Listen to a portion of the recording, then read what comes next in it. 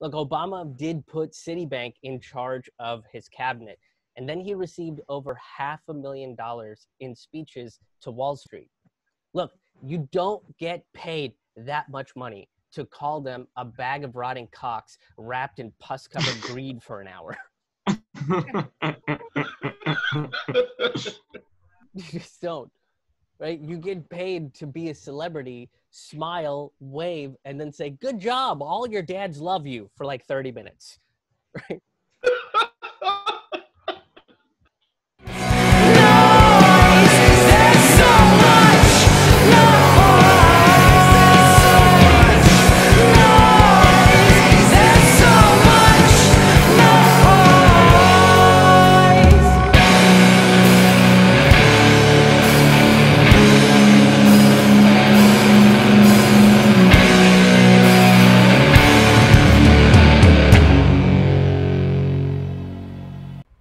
Hello and welcome to a brand new episode of Fork Full of Noodles. I'm your host, Krish Mohan. Thank you so much for tuning into this episode. Just a quick note before we dive into this episode. This was recorded in front of a live virtual audience via Zoom. And if you want to be part of the virtual live stand-up comedy shows, you totally can. Tickets are available for these shows right now. They are in the description below. They're happening on Friday nights. At 9 p.m. Eastern, 6 p.m. Pacific. They're $5 tickets, and each week is new material, so you can get multiple different tickets for multiple different shows. And not only that, but we also help a grassroots organization or a grassroots venue, activist or journalist, because we all got to take care of each other. So each week is a different grassroots organization. For this show, the show that you're about to watch, we donated half of our ticket sales to a movement for a People's Party who are actively working to organize to essentially make a movement for a People's Party, create a party that is more representative of the people than corporations. And they're awesome. I've had Nick Branna, one of the founders on the show, on my interview podcast, Taboo Table Talk, several different times. He's fantastic. So if you want to donate to them, if you want to learn more about them, peoplesparty.org. You can find the link in the description below. If you want to attend them, like I said, there's tickets to these live virtual stand-up comedy shows. But if you want a free ticket, you can become a sustaining member. You can become a sustaining member right at krishmohan.com. That's KRISHMOHAN.com. You can become a sustaining member directly on my website through Patreon or via Bandcamp. Through this, you get free tickets to these live virtual stand-up comedy shows. You get unreleased exclusive stand-up comedy and storytelling material. You get bonus merch, and you get early access to larger full episodes of Fork Full of Noodles, like this one that you're watching right now. So go to krishmohan.com, check out those featured dates, and I hope to see you at a show. And now, without any further ado, let's start here. So it's election year in the United States. You know what that means. That means a lot of people are going to be yelling on social media about how if you don't vote for their candidate of choice, you're probably just as bad as Hitler. and we should probably cancel you as a person. All right? And this year, the contention is at an all-time high, right? There are some folks that believe the only way to move forward is voting blue no matter who, right? And this is just the people's desperate attempt to get Trump out of the White House, right? This is the establishment Democrats' desperate attempt to keep gaslighting the American people into thinking that they are the party of morality. Look, here's the reality. Voting blue no matter who is not going to fix things, right? Donald J. Trump didn't create racism. He does use it for his advantage because he's the representative of a broken system. The same broken system that Joe Biden is a part of. Same broken system that has both parties gleefully practicing discrimination of all kinds, right? Lest we forget that the queen of the warmongers and Democratic high priestess Hillary Clinton, she did call black kids super predators and was against gay marriage. Democrats have signed tough on crime bills, which disproportionately put Black people in prison. And Barack Obama, aka King Progressive Neoliberal, which super gross statement to say out loud if you're wondering, very gross. He deported more immigrants than his Republican predecessors. And this isn't an excuse to let Republicans off the hook, right? They're just more blatant with their ignorance and dislike for civil rights. It's like going to see a band you like. You know they're going to play the hits, and the Republicans consistently play the hits of homophobia and racism and just a dash of anti-socialism. Just a little bit, just not a lot, just a small amount. And the Democrats are pretending like they have new songs, but then wind up just playing the same hits. And then you realize that most of their band is just from the Republicans' band.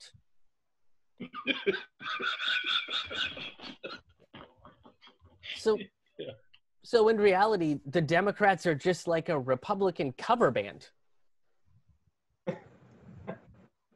Which is gotta play those hits. Gotta play the hits. Gotta play those hits. It's what we want, baby. Don't try the new stuff. We gotta keep it to the hits. And look, Trump also didn't invent greed, right? He is one of the many benefactors of it. Look, Obama did put Citibank in charge of his cabinet, and then he received over $500,000 in speeches to Wall Street. Look, you don't get paid that much money to call them a bag of rotting cocks wrapped in pus-covered greed for an hour. You just don't, right? You get paid to be a celebrity, smile, wave, and then say, good job, all your dads love you for like 30 minutes, right? And that is the actual transcript from Obama's speeches.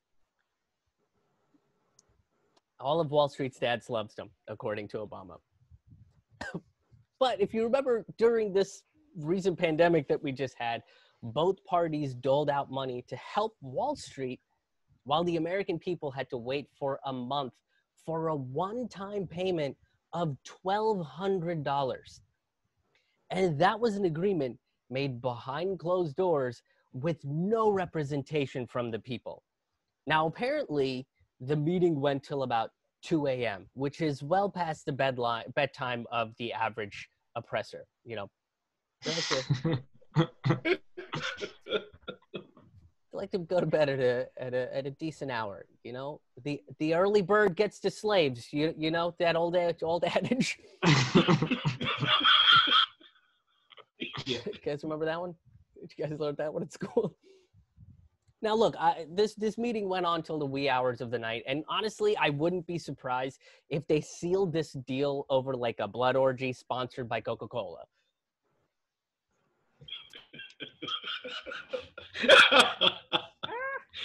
Yeah. And they all got a bottle with their names on it. Yeah, exactly. Yeah, exactly. One that said Nancy. Yeah. And I'm only half sorry that you guys had to like picture a blood orgy with Mitch McConnell and Nancy Pelosi involved. But hey, I've been staring at this script for an entire week and did that to myself too. So, I only half feel bad.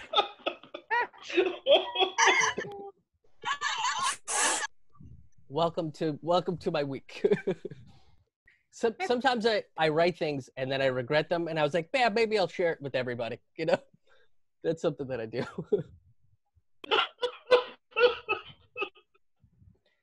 And look, we also have to remember that Trump didn't create poverty. He did redefine it, though. Poverty in the income divide was growing larger and more cavernous for the past decade. And that's what happens when you leave the economy to a bunch of hucksters, fraudsters, cheats, liars, fuckwads, and tricksters.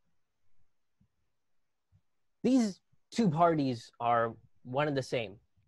And if we can start from there, we can realize that voting blue, no matter who, won't work. We'll wind up seeing the same history start over again, right? If the Democrats lose, they'll go back to blaming Bernie Sanders, third parties, Russia, your mother, Brush's mother. And continue down this McCarthyist temper tantrum like they're a spoiled teenager trying to celebrate their bat mitzvah quinceanera despite being white and Catholic. That one's not for you. That one's not for you. And if they win, we'll have the same corporatist system as we did before, which will give rise to another fake populist billionaire to come in and say all the nice things that the working class wants to hear, only to cheat them out of it at the very end.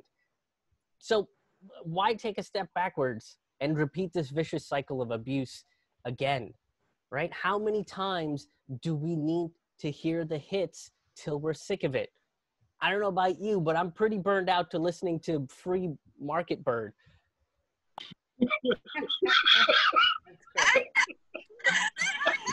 Song's too fucking long. Yeah. Fucking long. So is this duopoly.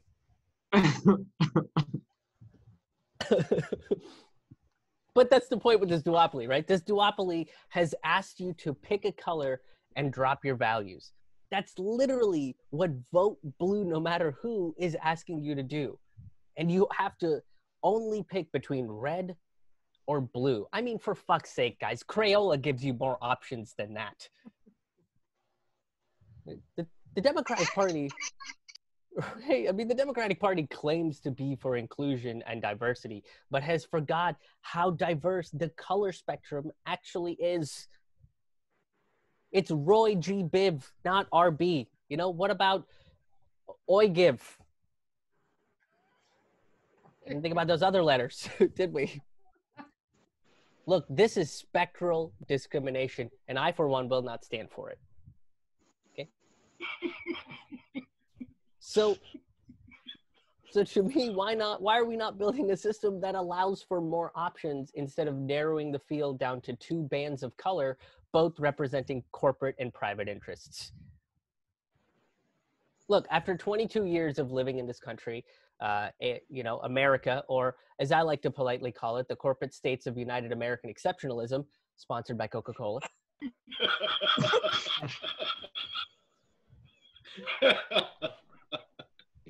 After 22 years of living here, I finally got my citizenship, and this means that I finally have the right to vote. Now, the only reason I decided to do this and give up my Indian citizenship was to either vote for Tulsi Gabbard or Bernie Sanders. And because of the duopoly, the options are now down to two corporate, warmongering, woman-hating, egotistic, walking flesh piles of narcissism that have never cared about me as a citizen or an immigrant. So I refuse to vote for either of them. Now, I do have a bunch of lefties and liberals and progressives and family and friends telling me that I have to hold my nose and vote for the lesser of two evils. Well, here's the thing. Voting shouldn't be treated like it's a fish market. Yeah. You should hold your nose, make a decision, and then hope that that smell doesn't follow you home.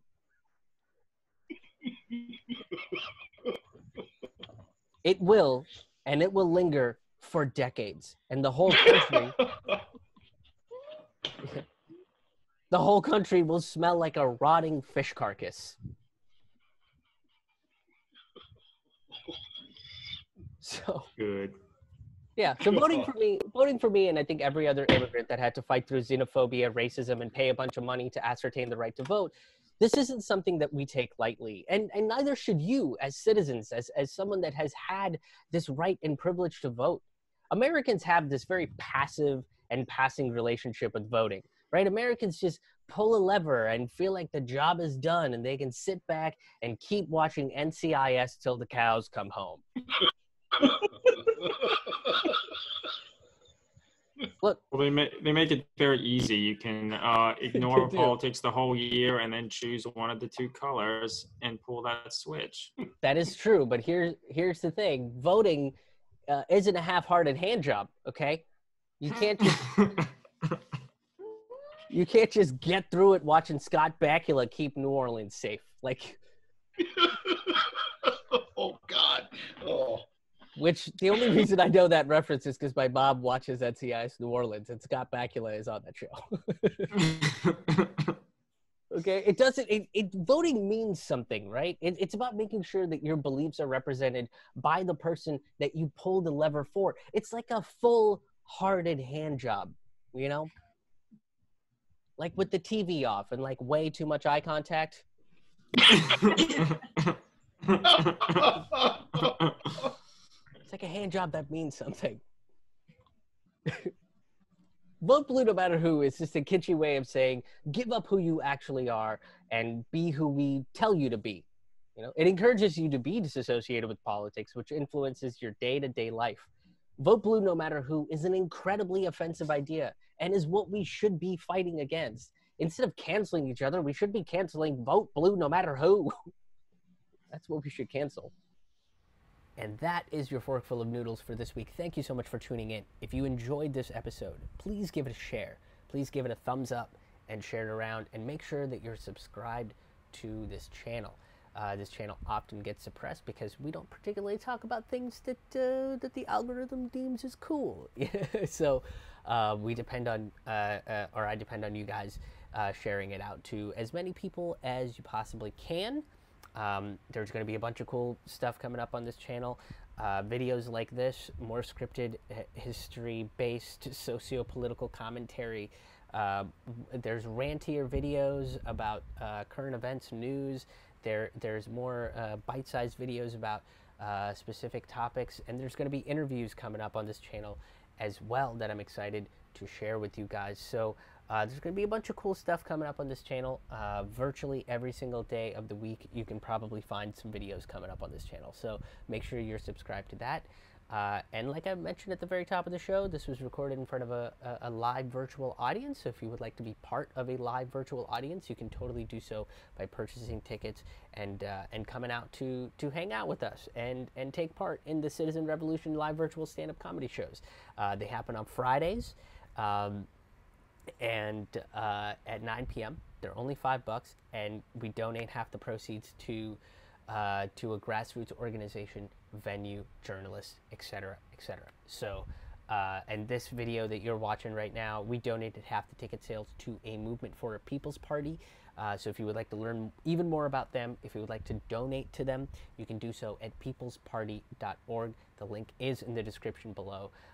And I hope to see you guys at one of these events. I hope you guys will go grab your tickets. Go to krishmohan.com for those tickets. It's KRISHMOHAN. Become a sustaining member. Make a one-time donation. Buy an album. Go nuts with watching a bunch of these videos. Go crazy about it. But krishmohan.com is your one-stop shop for all things Krish Mohan. I hope to see you guys again soon. Thanks for tuning in.